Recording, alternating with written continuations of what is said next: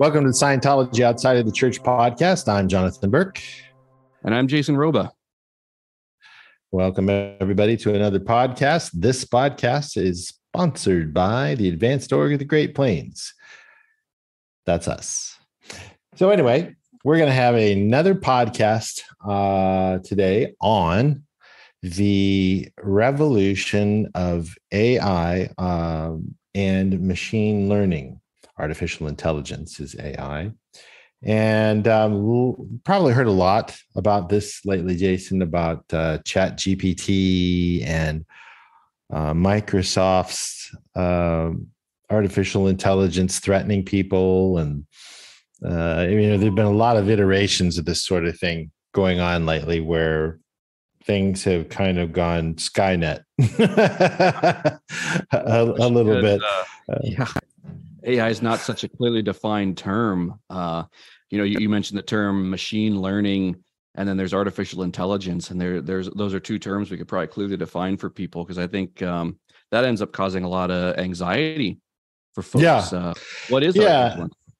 Well, our artificial intelligence is where a programmer or programmers, more likely programmers, get together and they decide that they're going to write some code that learns based off of information given it, instead of, okay, computer, run a program that runs my Pages software on my Macintosh computer. This is a program code that takes information, learns from it, and I'm really breaking it down simply, learns from it, and then can do something with it.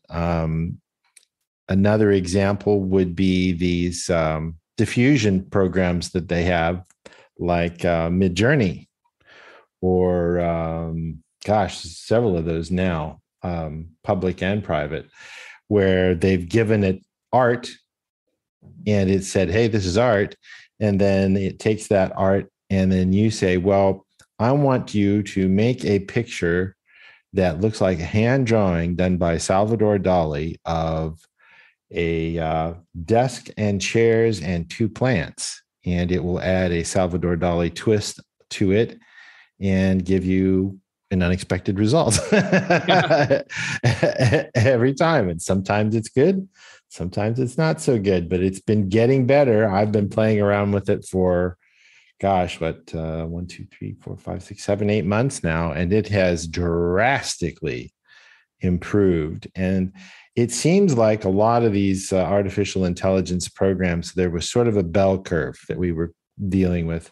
And over the last 6 weeks to a couple months, this bell curve has peaked, and it's all, and when I say downhill, I don't mean it in a negative sense, but it's all downhill, and they've gotten to a critical point, critical mass, where they can take this information and do something worthwhile with it. And it's something to talk about instead of it going horribly wrong, for the most part.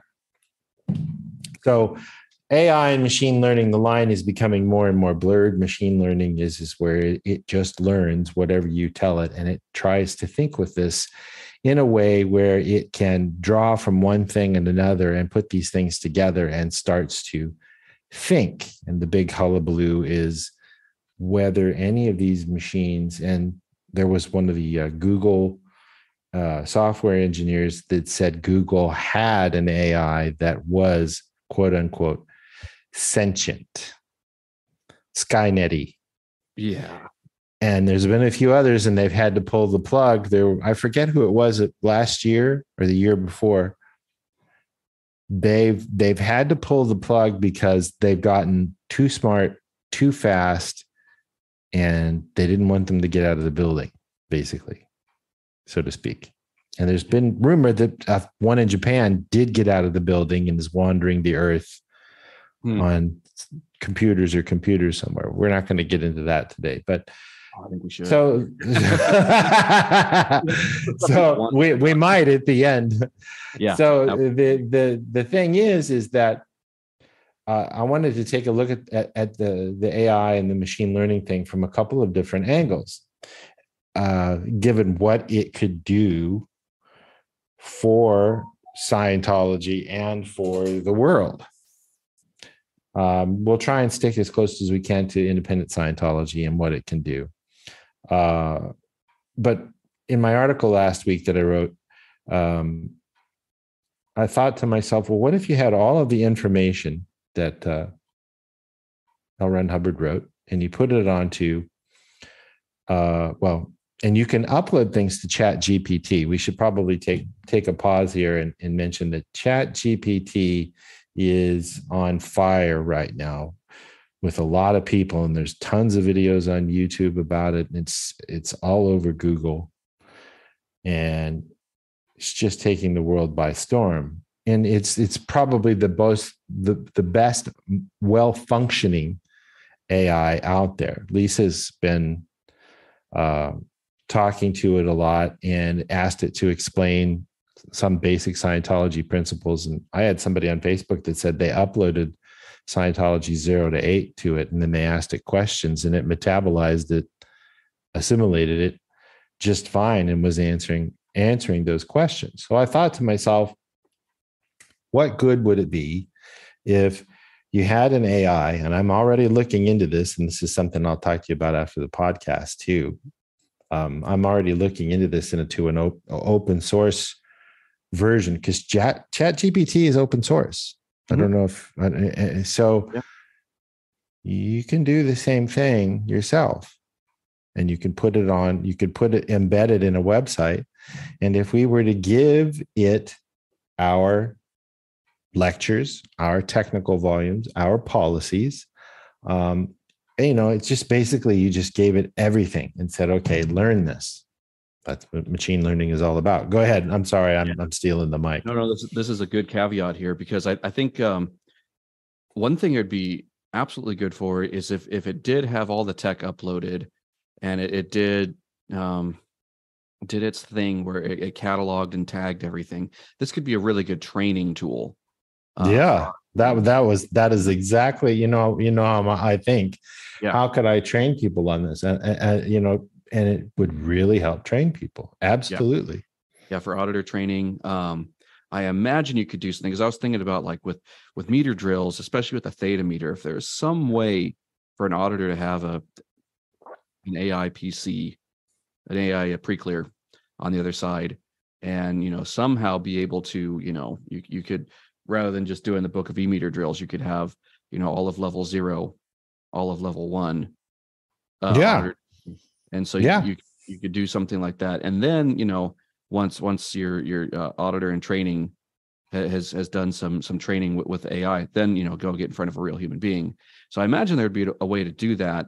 The difficulty would be actually, it's probably not a difficulty. I'm sure Mikhail or someone out there who works with the digital meters could figure out a way to just have the meter telemetry be broadcast when it's tagged with.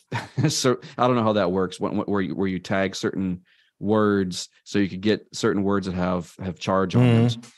So I'm thinking of it in general terms, but I'm sure there's a way to do that. I'm not an engineer, I'm not a software engineer, but I'm sure there's a way to do that. Someone out there, you just need to do this and this, so they can reach out. How to do that. For the theta meter, they have a client server set up where you can set it up to where you can do training and things like that. The way we do things over Zoom is we're doing the same thing, obviously, with the client and the server with Zoom. We're talking to each other on Zoom in a client, and for those that aren't in the know, there's a client and a server. A server is when you get on eBay, you go to a server. Your computer at home is the client. You're going to that server. You're pulling records off of a computer in a file folder somewhere within a hierarchy of files, and that makes your pages for your website. That's everything we use on this planet, at least right now. And God, I can't wait till this improves, is how it works. So it could be workable to where you could do mock sessions and things like that. And, but I'll get to that in just a minute. I just was thinking to myself, if you were to give it all of the information and you wanted to search for something, because we've got this whole project that you and I and Jamie are working on of doing all of the references and cleaning them up and making them appropriate color and type style and all this stuff. What if you could take all of that information and you could give it to an AI entity, quote unquote, and put it in there, and you say, okay, because I don't know how much you've done this, but I do this all the time. PDF search functions suck. Yeah. They suck.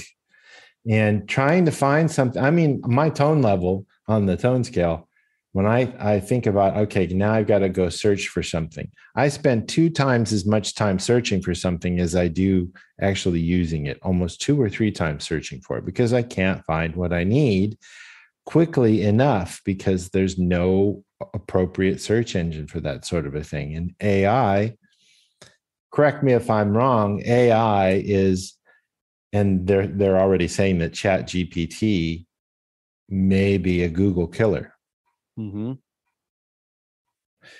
So there's some food for thought right there. Yeah. If that's the case, you could give it all of the information. You could say, okay, what are all the references that mention a floating needle? And give me those references and show me a snippet of what they are. And I mean, you can do that with ChatGPT as it stands right now. If you were to say, in the selected works of Walt Whitman, give me quotes, all of the quotes from his works that mention woods. Right. And it'd probably give you a litany of things back, but I mean, that gives you an idea that it can be done. Mm-hmm. So, yeah, just the way that search engines are coded now, we don't have that functionality like you're saying with its ability to scan through PDF. That just doesn't exist. No. So but it's one of those things where, like we're talking about, with clearly defining what AI and machine learning or expert systems are for folks. Mm-hmm. It's like it's going to be one of those things where what we know, colloquially is artificial intelligence right now, is going to be incorporated into our life as quickly as the internet and personal computers were there through the late 90s into the early 2000s, where it was something that was almost only in the well-to-do people's living rooms, and then suddenly everybody had a computer and everybody was on AOL and Netscape and everything by 2000. And so I imagine expert systems, machine learning, and all that, it's going to be something we're all using here deliberately within a few years. I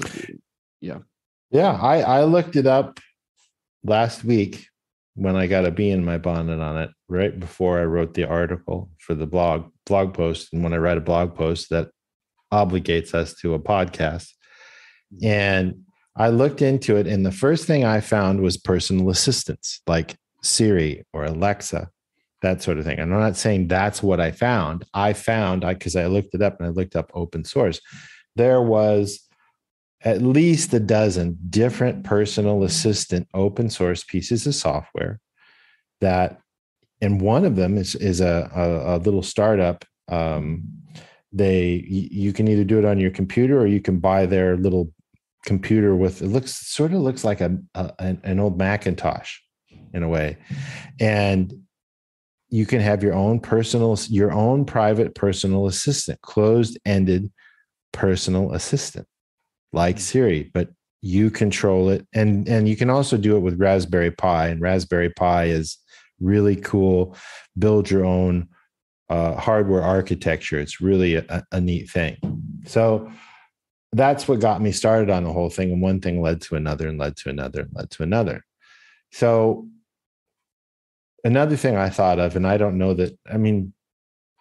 know how far things have gone on this. Tell me what you think about this. But if you said, okay, I'd like to talk, and I'm not saying that this is it, I'm just saying it would be interesting to do. So nobody out there in podcast land have a cow and say that this is blasphemy, because it's not blasphemy. This is a hypothetical. What if you told your AI, I'd like you to talk to me based off of all of the records I've given you. I'd like you to talk to me as if you were L. Ron Hubbard. Yeah. In the way that he talks. I mean, there's more than enough data sets when you look at everything that's written. And here's another thing. This is another thing I thought of. you could also upload all of his books, all of his fiction. Yeah. Yeah. And, I'm not trying to be creepy here. And we can get into the creepy factor as well. Mm-hmm. I'm not trying to be creepy here because, there was it was a Black Mirror episode where the gal's husband died and she ordered a robot, a droid that looked just like him, but didn't act quite just like him, but sounded just like him. Have you seen that episode? Yeah, I've seen all those ones, all the Black episodes. Yeah. And then she ends up putting him in the attic at the end because it's just not him. And they go upstairs for the dad's birthday or something like that, to visit him, and he just stays up there. So I wasn't meaning to make it anything creepy, but it would be interesting to see what would come out with something like that. Oh, absolutely. And I think we should put a pin in that creepy part and come back to that with at the last 15 minutes of the podcast. There is some interesting stuff there that I would like to get into. But with that, it is interesting because there could be, if we want to say, write something in the style of LRH, fiction, or write something in the style of an HCO, an HCOB, or an HCOPL, you could do that. Like if you needed to, if you wanted to write something up and you wanted it to be in the voice of LRH, so to speak, you could do that. If you needed to do something for like if you're working on a project and you needed to make something, but you wanted to have that something be in a very similar style to LRH's wording, you could do that. Like if you needed to put together an admin scale for something and it has nothing to do with and that was where I was headed next on this was, okay, so let's say, because we'll get to the auditing thing, because it's sort of how blasphemic can we be in one podcast with purists, especially if somebody's in the church and listens to this, that they just spontaneously combust. Oh yeah. Personally, I think LRH would find it very intriguing. I mean, I'm sure he would be thrilled with the theta meter. I'm sure he would be thrilled with remote auditing, as we call it. I mean, the advent of the internet and the inbox system and email and all of these technologies are things that I think that he would robustly, and maybe I'm biased, but he would robustly embrace. And this isn't any different. This really isn't any different. If you could talk to a computer, I mean, he's a science fiction writer. Come on. Yeah. He would absolutely be entirely in support of this. And I think he would also have said something like, to the extent that, because, he was into all kinds of hardware, electronics and everything, like even with the synthesizers and instruments he owned, like he was the top of the line samplers and everything that you could find back then. Him and Captain Bill, they had what was that original sampler then? Was it the Fairlight? The Fairlight, yeah. Yeah. And that was early digital sampling technology. And it's like, if we talk about basic machine learning, he was into that stuff with music applications back in the late 70s, early 80s, when those pieces of gear were coming out. So I think he would absolutely be into this. And like, again, I was saying, he might say something to the extent of, once he's gone completely out of this universe, there he is, and all of his technology cataloged, because all the, like the church has done, they've done their tape restorations, and they've got everything down in those vaults, and it's like trying to keep all the tech in a hard physical copy, while here we are putting it into a digital copy that's indexed. So, right. Yeah. And then we need to get to that too. That's another thing. Yeah. Because you take all the tech and say it is locked away down in a vault, and the next civilization comes along and digs it up, and say they learn to speak English, how would they navigate through it? Yeah, if they don't speak English. Yeah, and they don't have somebody there to say, okay, you'll want to start here and maybe read Fundamentals of Thought first. Don't try to read book 1. Read Fundamentals of Thought, and you're not gonna find a reference anywhere like that. You're not gonna have an old timer say, oh, here, open up the book and start here and then go over here, because there's not anything laid out in a linear fashion like that as of yet. So something within machine learning could be, could take someone's understanding where they are with the tech and be able to say, like you're saying, somebody uploaded 0 to 8, and you could, ask questions about the tech, because all kinds of people who are new to Scientology, who've never been inside of a church before, because there's a growing number of number of Scientologists who never stepped foot inside of a church of Scientology and just haven't been indoctrinated in that way. Right. Yeah. Well, a lot of our public have never been in the church. Yeah. Well, you're one of them. Yeah. You've right. never really been in the church at all.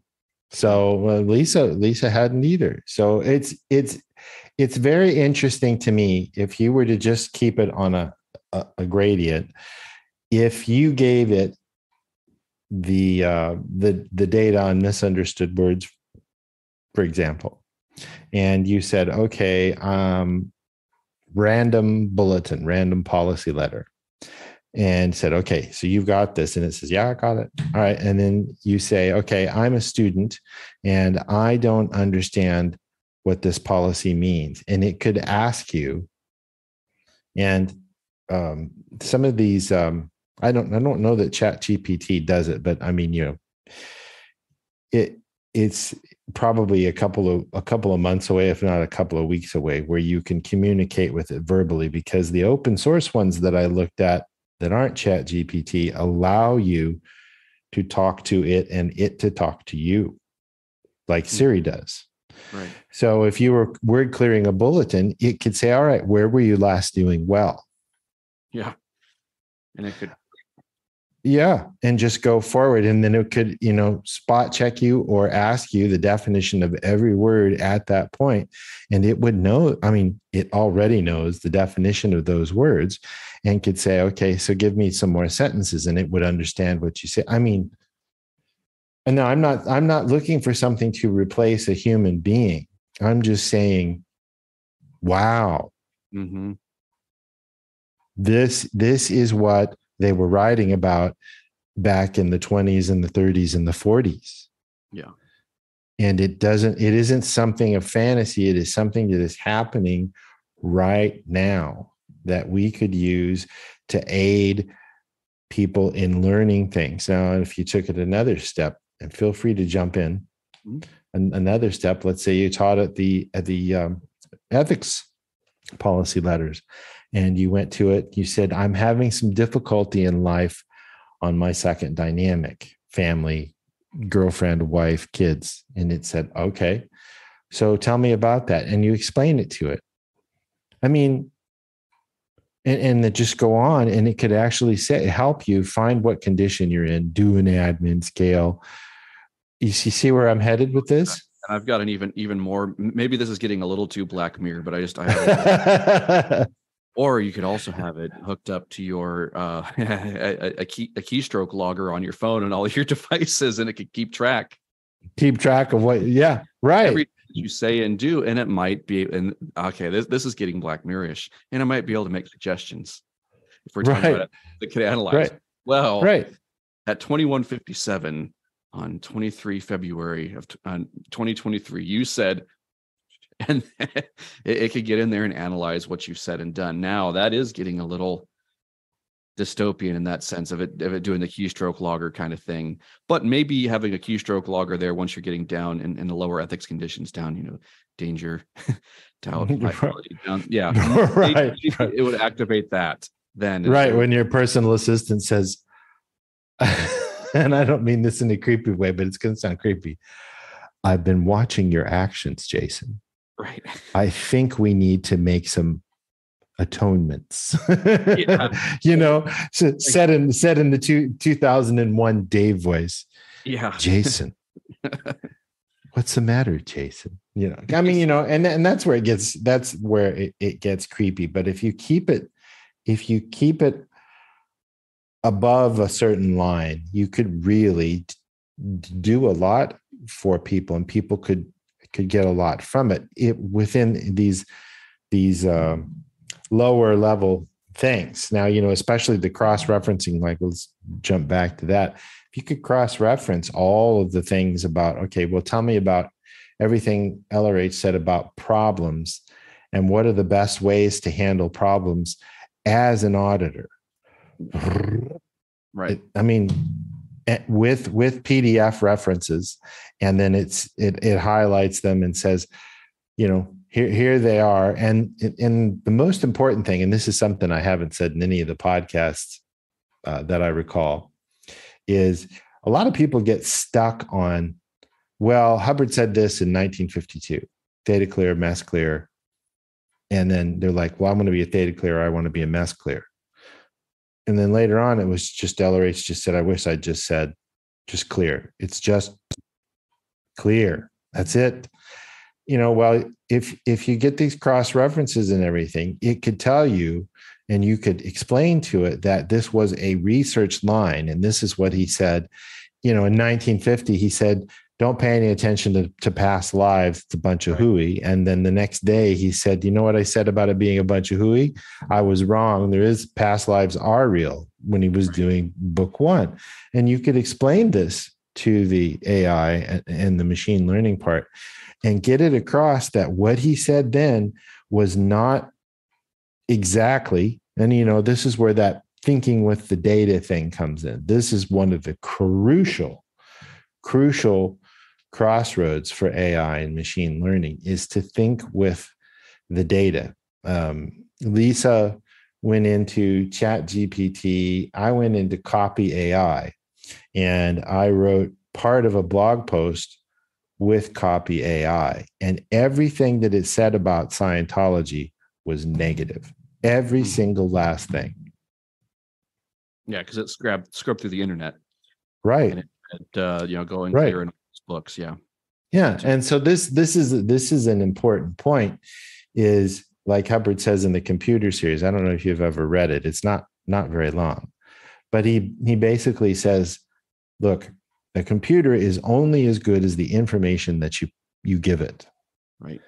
Now there's another extension, maybe 4, I don't know, but you give the computer the information. You have to make sure that the code that you give it to metabolize that information, if you will, or really understand it, that code is fair and just with what the information is that it's getting, and it's duplicating, like we would use in TRs, what that information says and means.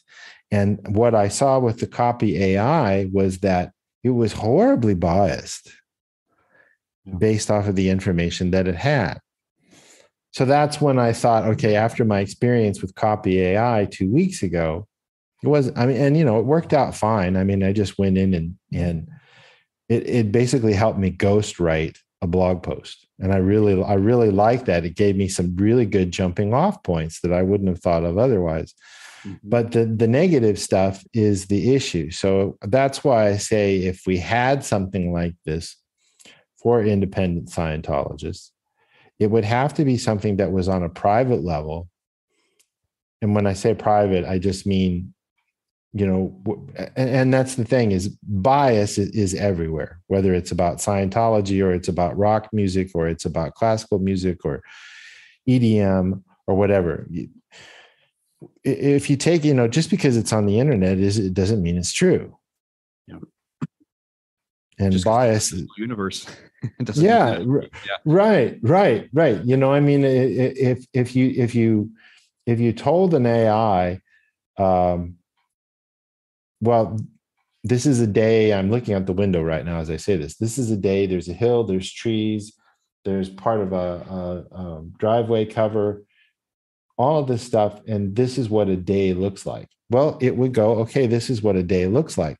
But you have to educate it on the fact that this is what a day looks like on this date, in this hemisphere, at this latitude, at this geographic. You see what I'm saying? Yeah. There's a lot more that goes into it that has to be said, because otherwise any other day wouldn't be the same, because and I'm being really, really pedantic and what's the other word? Significant on it for a reason, because again, what the computer series says is it only knows what you tell it. Exactly. It doesn't have the other 53 perceptics. Like if you had something to measure the gravity right there on, whatever today's date is, if it's the 14th of March, you're in the southern hemisphere of planet Earth, you don't have 53 other human body perceptics to tag that day with. If you did, you might be able to create a little bit more of a data for that computer to pull in to catalog what March 14th of 2023 in the Southern Hemisphere at, something in the evening over there, be able to tell you. Yeah. And I mean, we're quickly approaching an equinox in the next couple of days. So the daylight here is the same as the daylight there. And you'd need to, you'd have to explain these things, or it would already have an understanding of it. So that's something else is, what is the difference between a danger condition and a liability condition and a power condition and all of that stuff. So, I mean, they figured a lot of this stuff out in machine learning. Yeah. So, the jumping off point too, like you're saying, for keeping it within a closed system, the people that would us using it, we would know to take what it says with a grain of salt. We're not going to, people like us, when we get too caught up in significances of things, we go, okay, yeah, the AI, it's like Midjourney hands, like, that Midjourney is going to make weird looking hands on people for the most part. So it's like, there's going to be some yeah. Count the fingers and toes. Right. Yeah. Yeah. It's not quite ready for prime time yet when it gives you 7 fingers. Yeah. And they look like toes. And yeah. And they're all crossed over and they look like they have arthritis and stuff. Yeah. Yeah. But So there's, right. Yeah. It gets everything else right. And sometimes you just blown away by some of the art that this thing can create. And Lisa's been blown. I haven't had an opportunity to mess around with ChatGPT, but she's just blown away with the data that it has and everything. But if you could cross-reference something and you'd say, when is the first mention of a floating needle in LRH reference, in an LRH reference? Well, it should say 1964. I mean, that is something we know. But I mean, you could ask it questions that nobody's ever had an ability to find, because I mean, if it's one thing Hubbard is he was prolific in writing and explaining everything and getting it written down. Some might say that he was pedantic. I appreciate, as do you, that he's pedantic. Some don't. Right. But that sure gives you a lot more data for something like machine learning and AI, whereas if it was something else, it wouldn't have near as much information, which I think is a boon to us. Yeah. And I mean, it just like you're saying with the computer series and data and all that, I'm just thinking here, like people who would have an immediate aversion to this concept of using machine learning to catalog the tech. I mean, the thing is, all those things have been put in place in an analog form already. There's already indexes in the books. There's already glossaries. There's already definitions. There's already footnotes. There's already reference. So that's already done in the analog world. This is just taking, a digital file clerk, so to speak, using a Dynetics term. You're using it as a file clerk, and it's got, standard memory banks. If you look at Dynetics Evolution of a Science and put that side to side with AI, it's interesting because I think he even talks about a computer being able to do this. I want to say in the first few chapters. Yeah, he does. First chapter, it talks about that, where he talks about at some point we'll have a computer. So here, there he is already referencing that in Evolution of a Science.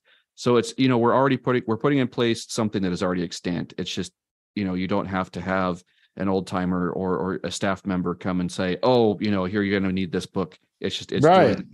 Yeah. Which subject volume is it in?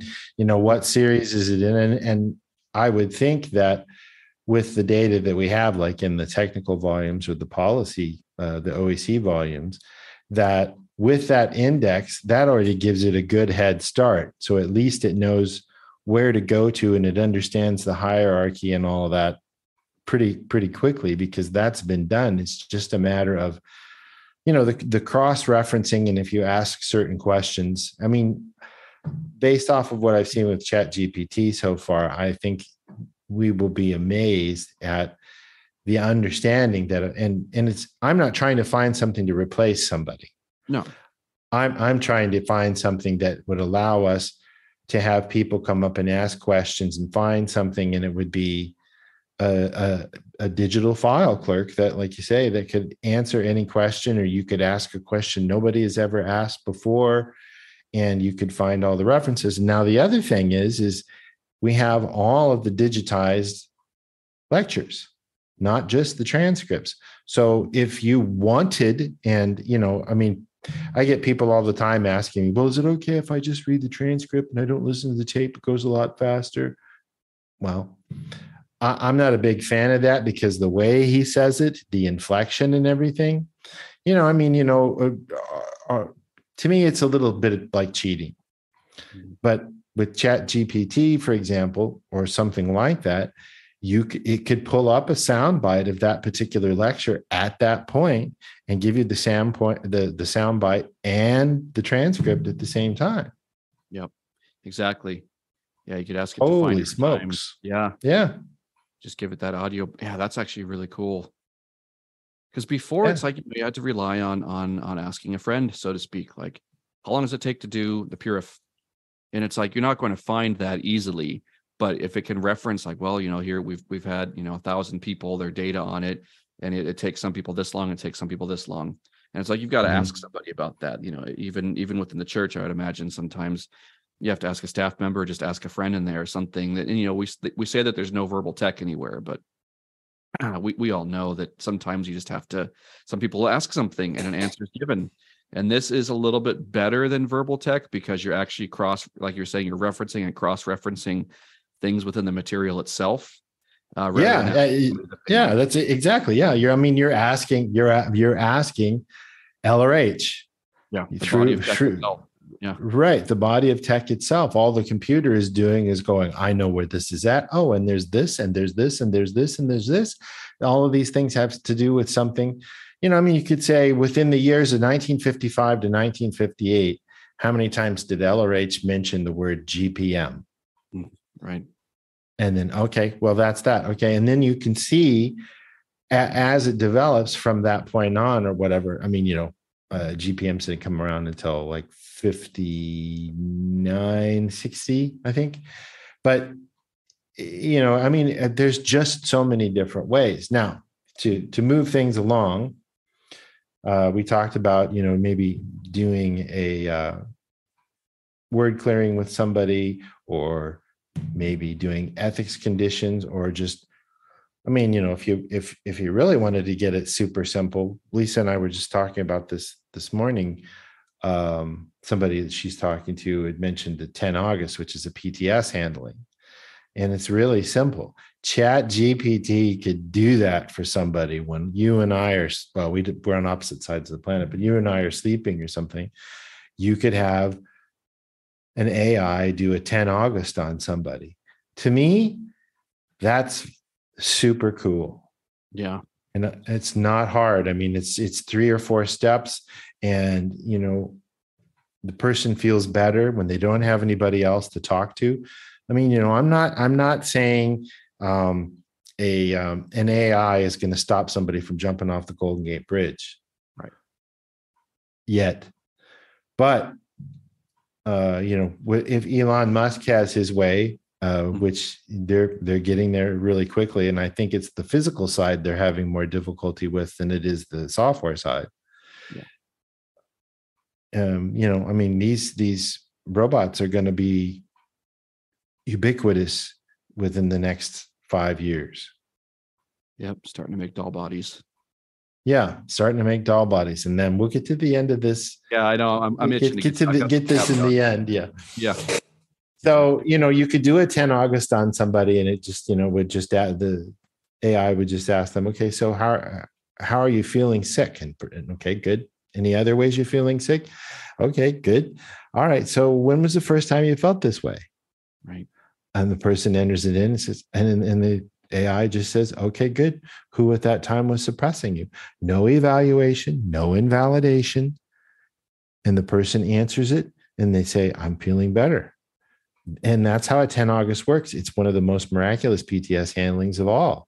And it's so dead simple, but that's Hubbard. That's the thing about it.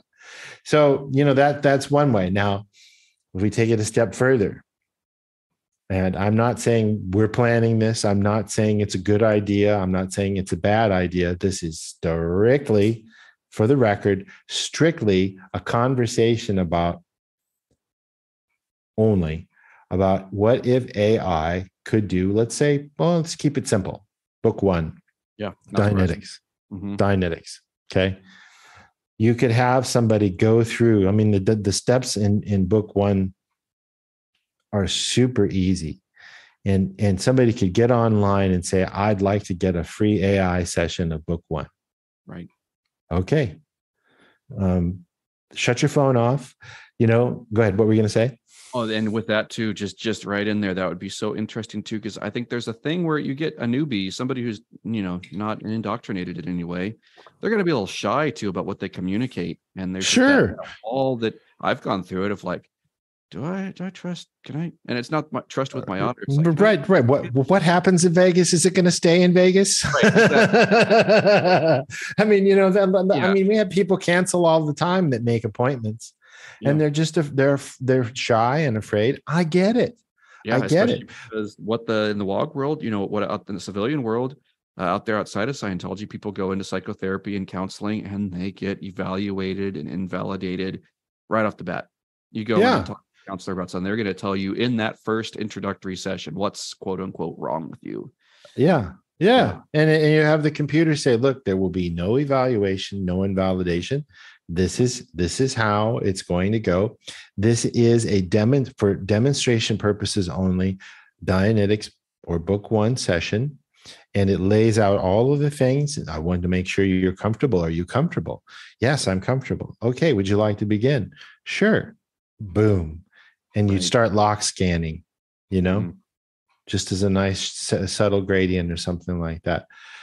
I mean, wow, that would really be something. And it's not something it is something that can be done right this very minute that we are doing this podcast. Yep. ARC straight wire. Yeah. ARC straight wire. Recall a time you smelled a wildflower. So it's simple. I mean, holy smokes, and you just enter it in. And when you've got voice, that makes it even easier. Yeah. And do you want out at you? Do you want? You can right. Do you want South African? Do you want English? Do you want, Western? Do you want Tennessee? That sort of a thing, whatever the person's comfortable with. And I'm not saying this, that it's a replacement, but it is something that people could do to feel more comfortable. Yep. And give them an idea of what it's like. It's like an assist, An assist is a easy way to help somebody feel better, a touch assist or a nerve assist. I mean, even assist is probably a gradient above that, because some people don't like being touched and being told, feel my finger. Right. They don't like being touched. I get it. I've never been to a masseuse, and I probably never will. I don't want a stranger touching my body. Thanks. I have a hard enough time when I go to my doctor, turn your head and cough. I mean, come on. But that's the sort of thing that would be really cool to do. And you could get into other things. I mean, you're really pushing the envelope by saying, okay, I'm going to put a person on a theta meter, and I'm going to take them in session in a metered session. I'm not saying it's impossible. I'm saying we're probably a couple to a few years away at most on that sort of a thing, where you could take somebody, an AI could take somebody, if they understood the basic principles of auditing, metered auditing, which are very simple once you do it and get a good understanding of what you can, what you can't, and what you should or shouldn't do. That's a whole other line of conversation that, I don't think there's ever going to be a replacement for a sentient being. No, we're making genetic entities with AI. Yeah, we're making genetic entities, and they're like Ellerate says in the computer series, they're only as good as the information you give them. Now, granted, on the track, there's all kinds of robot bodies and doll bodies, and we're going to get into the latter part of the podcast here. So hold on to your hats, folks. Here's where it gets really freaking bizarre. So all bets are off here for the next few minutes. But if you've ever gone in session and you've gotten auditing, at some point, you're going to come up with robot bodies, doll bodies, mixed meat bodies and robot bodies, which we're seeing here on planet Earth. It shouldn't seem so weird to you. All you have to do is look at the headlines. And Elon Musk, for example, is working on this. I'm going to say analog meat body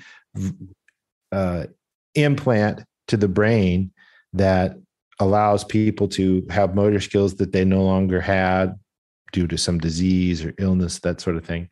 But I mean, we're already there. I mean, we've already got robot hands that they're putting on people and robot arms and robot legs that function with thought. We have jet pilots that think they're playing off of the runway.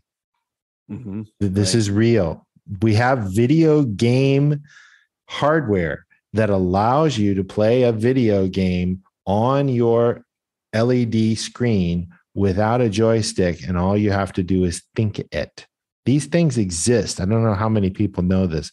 They're out there. Get on Newegg. You'll see them. Okay. So how this stuff works, I don't know. But yeah, I mean, you know, they understand the mechanics behind it, or there wouldn't be products on the market that do these things. So that being said, robot bodies, doll bodies, that sort of a thing. One of my biggest concerns with AI, and this is a hypothesis of mine, and it could just be a completely software issue. But the thing with Microsoft and its most recent AI system and all of the crazy things it said, trying to split up marriages and all this stuff, based off of my knowledge of knots, Ned for OTs, and well, we don't even really have to go there. It's just if you understand the specific terms in Scientology, there can be a ghost in the box. Absolutely. And I think there already is. We talked about this on our show quite a bit. Me and my best friend, Timothy Wild, we had a show called The Week in Strange with a former friend of ours. And this is something that's a lot of people actually outside of the Scientology community are concerned about, having living beings out there.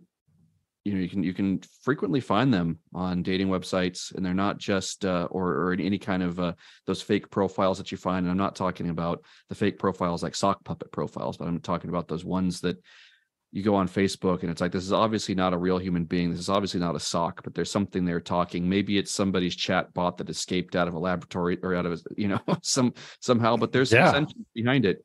And like I was saying, it's a genetic entity, and they're semi-sentient, just like the genetic entity is. You know, you find GEs out there walking around in cat bodies, dog bodies, horse bodies, birds, and everything. There's GEs everywhere. And, you know, we have a tendency as humans at this point on the time track, the collective, I shouldn't say we, but there's a collective thing amongst humans to think that, you know, the human is part of natural evolution on this planet. Yes, the human body is, but us as beings, no. So a lot of people, you know, once they see that, you know, okay, you're the Thetan, and then there's a body, and the body has basically software running it, and that software is a genetic entity. It's an operating system for the body. So here we are creating genetic entities that run in these very crude, you know, machine bodies that we have around with tablets and computers. And, you know, there's all the Boston Dynamics stuff and the what you were talking about with the Elon Musk stuff. But we're coming to a point again on the time track. Like you said, this isn't the first time. No, this stuff has happened a lot. I mean, I know from my own auditing that I've done with other people and my own personal auditing that, you know, that more often than not, these things don't end well. And it's only a matter of time until somebody slips themselves into the system.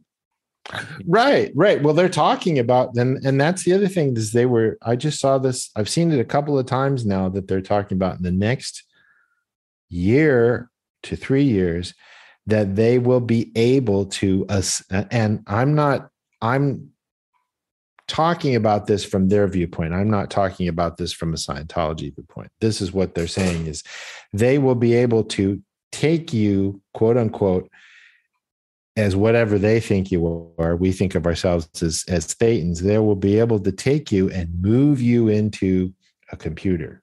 Yeah, they don't have it when you die. And I thought, okay, that's interesting. So what gradient has been skipped here? Yeah. I don't know. I mean, maybe they can, maybe they can't. I don't know. But I guess the thing that I'm saying is this is so eerily reminiscent of things that I've seen in session with people that they've experienced on the track in auditing in the past, in this universe, and my own especially.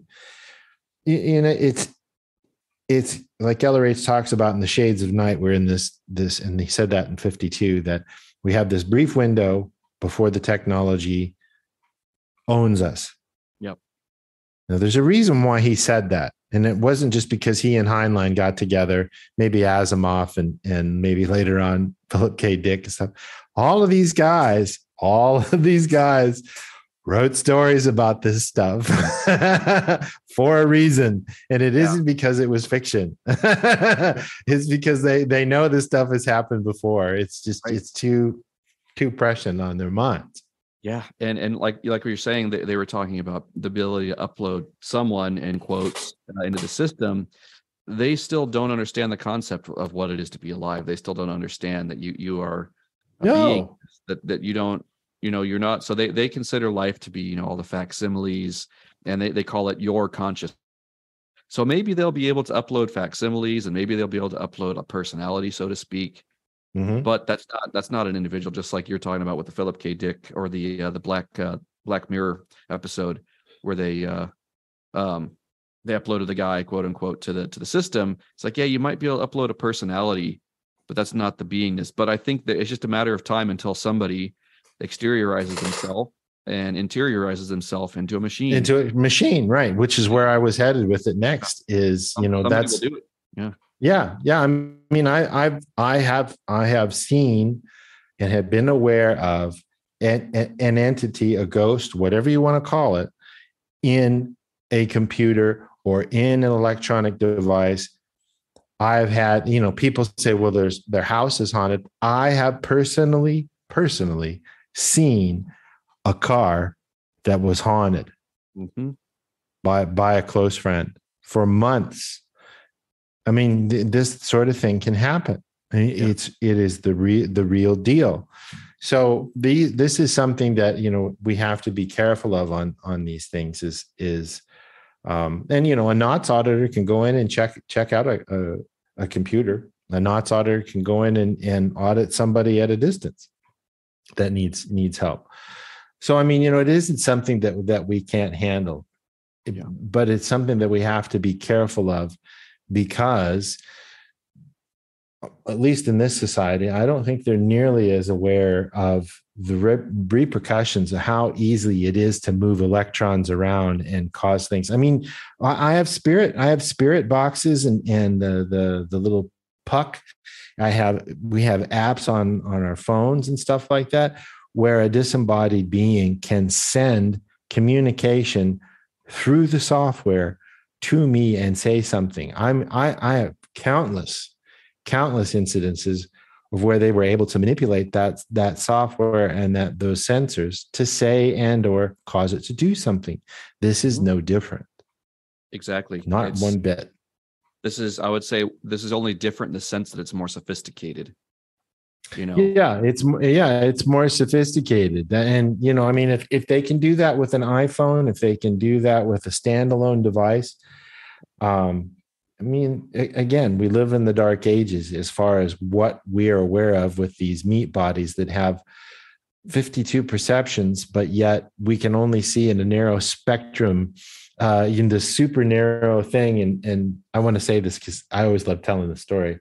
Back in the 90s, they developed infragreen night goggles for the U.S. Army.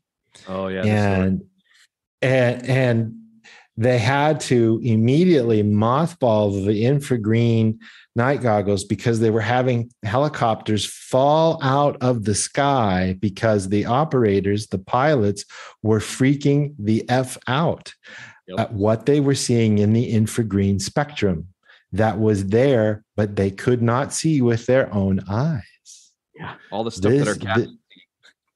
Yeah, all of the stuff, our cats and our little toy poodles and all this stuff, when they're barking at things, they're like, what are they barking at? That's what they're barking at, probably. Exactly. Yep. So this is a cautionary tale of, you better be careful about how much sentience and how much access you give to things. I mean, and maybe this the whole podcast is a cautionary tale. I don't know. But it's really interesting. It's just like anything else. Technology, as long as it's used for good by people who are sane, and it's not taken and used as a weapon, it can really, really help a society out and push things further along, especially when you're educating people on things, not just Scientology, but holy crap. If you could have a computer that was unbiased, teach your child, why in the world would you ever send them to public school? Right. Yeah. We were talking about weapons. That brings me to one of my biggest concerns. And I think this was also one of Hubbard's concerns when he talked about the sixth invaders. And he was saying, oh, they won't be around anytime soon because they're an electronics people. And I think his concept of where electronics was going, he didn't see that it was going to go exponential. I don't think or maybe he did know. But my whole point is, you're talking about the weaponization of it. My concern with the technology like this and what we were just talking about with the ability of interiorizing into electronics, that we basically have a Trojan horse here for the next invaders. If they come from elsewhere, there's essentially here in advance. There's the scouts are here. We haven't seen the first wave of invaders yet, but at this point, you could have everything set in place as a military maneuver before the troops arrive, so to speak. That's my biggest concern. The framework for the Trojan horse is your iPhone that's sitting next to you while you're sitting on the toilet talking to your wife about some personal subject or something like that. I mean, we could get into that, and that Alexa is recording all the time, and that you in the terms of service, Amazon knows everything you're talking about, and they have it all cataloged by the billions. The entire human psyche in that way. So that way they know where all of our weaknesses are psychologically, psychospiritually. Yeah. So that all the intel gathered by the invaders. Twice in the last 2 days, Amazon has scanned our website entirely. They do it once a month, and they've done it twice in the last 2 days, specific pages that they're looking at. And I know it's Amazon because it is coming from an Amazon IP, and it says that it is Amazon. So why would they want information like that? I don't know. But I mean, it is a brave new world.